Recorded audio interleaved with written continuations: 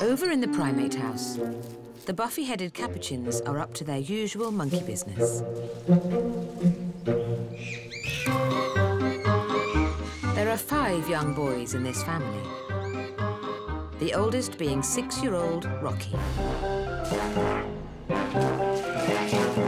Rocky's personality is definitely a bit of a troublemaker. He's at an age now where he's starting to push the boundaries a little bit. Probably getting a little bit big for his boots, maybe. But still not quite there as a big adult male yet. Rocky's almost 7. The age capuchins should have learnt all the monkey skills they need to go off and start their own families. They're like, you know, little sponges. They're constantly taking in and soaking up information from all angles. The more they can do that, the better and the quicker they'll develop and become successful adults. It's up to Mum Maud and Dad Eubank to try and teach Rocky and his brothers everything they need to know.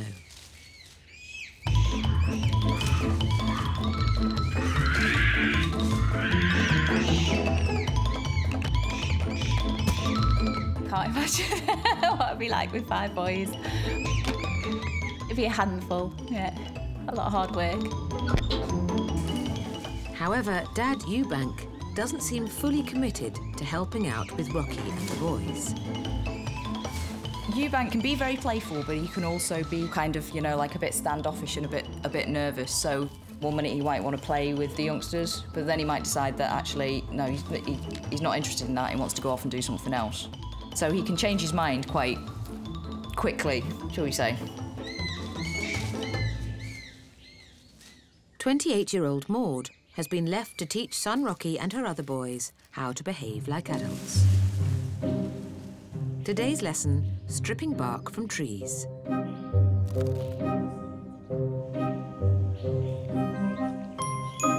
At certain times of the year, I think the bark's more beneficial to them and more nutritious. They'll sort of strip the bark and eat different parts of it. It's definitely a useful skill to have. Most of the boys are following their mum's lead. But Rocky doesn't seem interested. It's really important that capuchins don't fall behind in their development. Obviously, they need to learn all these vital skills. If they're not picking up the behaviours that they need to quickly, they become a bit more vulnerable. If Rocky doesn't start paying attention to his mum, he'll find that he won't have the skills needed to go on and start his own family.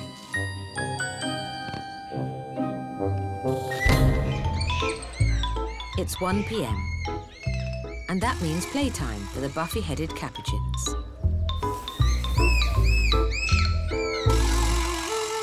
But Maud's eldest son, Rocky, needs to knuckle down. He has to master some essential monkey skills if he's to become a successful dominant male.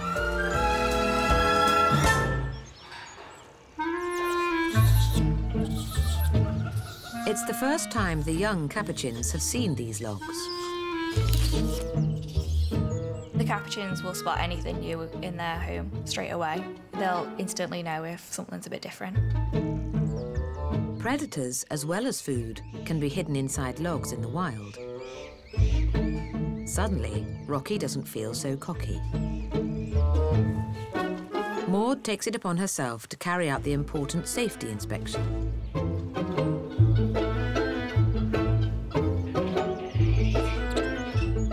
It's really interesting when you do give them something new, just to see what the reaction is, because sometimes they'll be like, oh, actually a bit hesitant.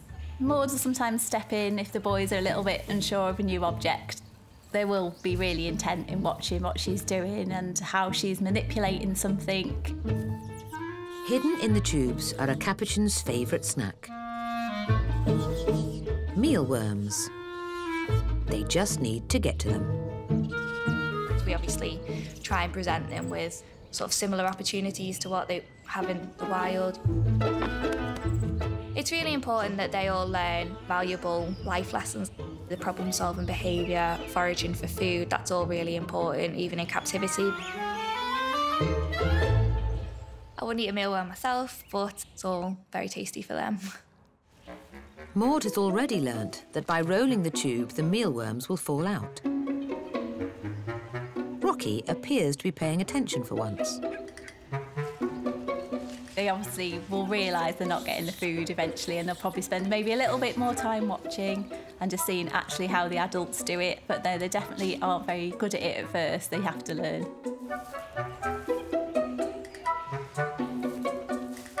It's not long before he's trying out the theory.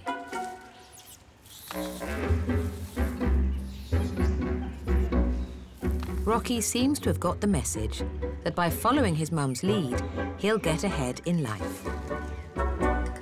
People say the mums know best, and in Maud's case, it's definitely true. She's definitely a leader. And Rocky's now one step closer to becoming a leader himself.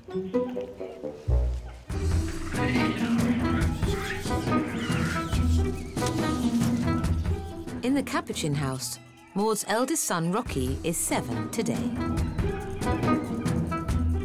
Over the last 2 months, he's come on in leaps and bounds with his education. He's a really inquisitive animal, and he's really sweet. Obviously, he has his naughty side, but that's what makes him quite endearing. Today, he faces his final exam. Mexican-style pinatas have been provided for his party. But will his foraging training from Mum help him to break into them to get to the food? I think Rocky's at an age now where he is ready to, you know, be in his own group and become the dominant male. After less than a minute, Rocky gets his present. And watching Mum Maud is suitably impressed. Rocky will soon be heading to another zoo to start his own family, leaving Maud with just the 4 young tearaways to train up. I don't think Maud's life's going to get any quieter. She's still got the 4 other boys to think about. I can't imagine them sitting still for long for her to teach them, so rather her than me.